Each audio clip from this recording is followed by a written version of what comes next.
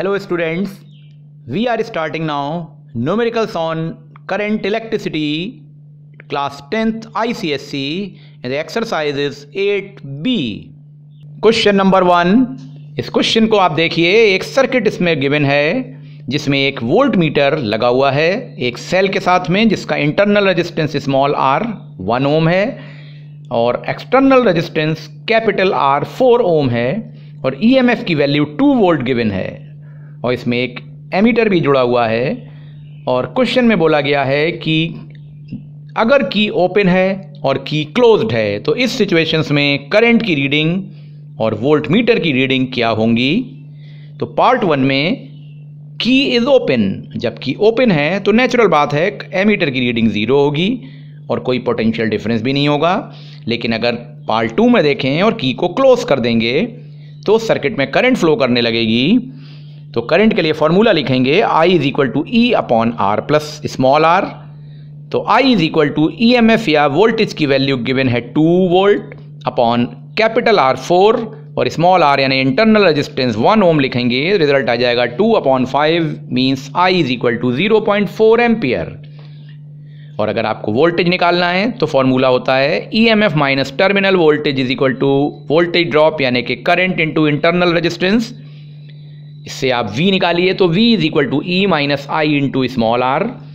Value place करिए तो V is equal to 2 minus current की जगह 0.4 लिख दीजिए इंटू इंटरनल रेजिस्टेंस 1 ओम गिवन है। यू विल गेट पोटेंशियल या voltage is equal to 1.6 volt. Question number 2, इसमें सेल का EMF 3 वोल्ट दिया हुआ है और इसमें फ्लो करने वाली करंट 1.5 एम्पियर है। और क्वेश्चन में बोला गया है जब इसमें 1.5 एम्पियर की करंट फ्लो करती है तो वोल्ट मीटर की रीडिंग 2.7 वोल्ट आ जाती है। मींस टर्मिनल वोल्टेज 2.7 वोल्ट आ रहा है और EMF 3 वोल्ट है। तो यहाँ पे वोल्टेज ड्रॉप हो रहा है तो फॉर्मूला लिखा V is equal to E minus I into small r।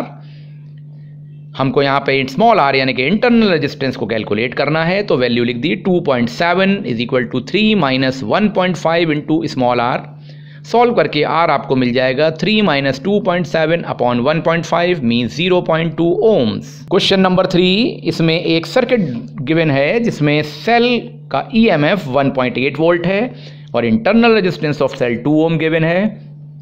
इसमें एक एमीटर जुड़ा हुआ है, उसकी रेजिस्टेंस 0.7 ओम दी है और साथ में उसके सीरीज में एक रेजिस्टेंस लगा हुआ है 4.5 ओम्स का।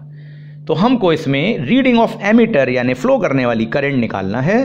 तो I is equal to E upon are, ये फॉर्मूला होता है। अब देखिए E तो पता है हमको 1.8 वोल्ट, लेकिन R हमको निकालना पड़ेगा। तो यानी कि total resistance of the circuit निकालेंगे जिसमें internal resistance plus external resistance दोनों लिखेंगे। तो हमने स्मॉल r को 2 ओम ले लिया, R1 मीन्स 0.7 एमीटर का रेजिस्टेंस और R2 एक्सटर्नल रेजिस्टेंस 4.5 ओम ले लिया। तो इन तीनों को प्लस करेंगे 2 प्लस 4.5 प्लस 0.7 तो आपको मिलेगा 7.2 ohms resistance. Now place the value I is equal to E upon are में I is equal to 1.8 upon 7.2 you will get 0.25 ampere current the reading of ammeter. अब हमको potential difference across the terminal of cell निकालना है, जिसके लिए हमको सिर्फ external resistance की ज़रूरत होती है। तो R निकालिए तो 4.5 plus 0.7 means R1 plus R2 कर दिया तो you will get 5.2 ohms. Now V is equal to IR potential difference, तो V is equal to 2.5 current की वैल्यू निकाली थी इंटू 5.2 एक्सटर्नल रेजिस्टेंस, इसको मल्टीप्लाई करेंगे तो you will get 1.3 volt. Question number 4, इसमें EMF ऑफ सेल गिवन है 15 volt और क्वेश्चन में बोला गया है इंटरनल रेजिस्टेंस है 3 ओम्स स्मॉल r और इसमें दो एक्सटर्नल रेजिस्टेंस हैं 3 ओम एंड 6 ओम, जिसको हमने R1 और R2 मान लिया। ये सीरीज में जोड़ी गई हैं। तो पूछा जा रहा है करंट कितनी निकलेगी बैटरी के थ्रू। तो आप पहले एक्सटर्नल रेजिस्टेंस निकालिए, R is equal to R1 plus R2 is equal to 6 plus 3 means 9 ohms. Now place the value for the current I is equal to E upon external resistance plus internal resistance equal to 15 upon 9 plus 3 equal to 15 upon 12 means 1.25 ampere. Now in the second part हमको potential difference between the terminal of battery निकालना है। तो इसके लिए external resistance को लेंगे जो कि 9 ओम है और करंट 1.25 एम्पियर है।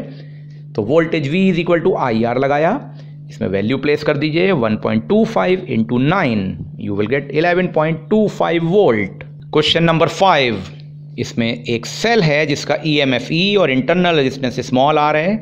इसके थ्रू जाने वाली करंट 1 एम्पियर है।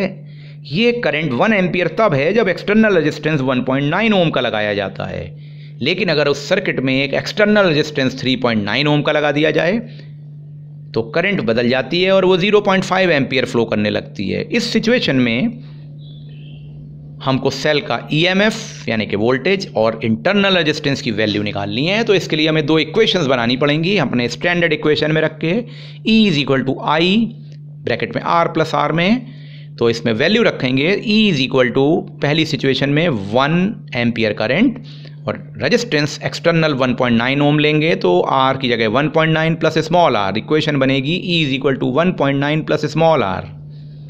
दूसरी सिचुएशन में करंट की वैल्यू 0.5 एम्पियर और एक्सटर्नल रेजिस्टेंस 3.9 ओम लेकर इक्वेशन बनाइए। तो E is equal to I bracket में R प्लस R, इसमें वैल्यू रखिए E is equal to 0.5 bracket में 3.9 प्लस स्मॉल r, इक्वेशन बनेगी E is equal to 1.95 plus 0.5 r।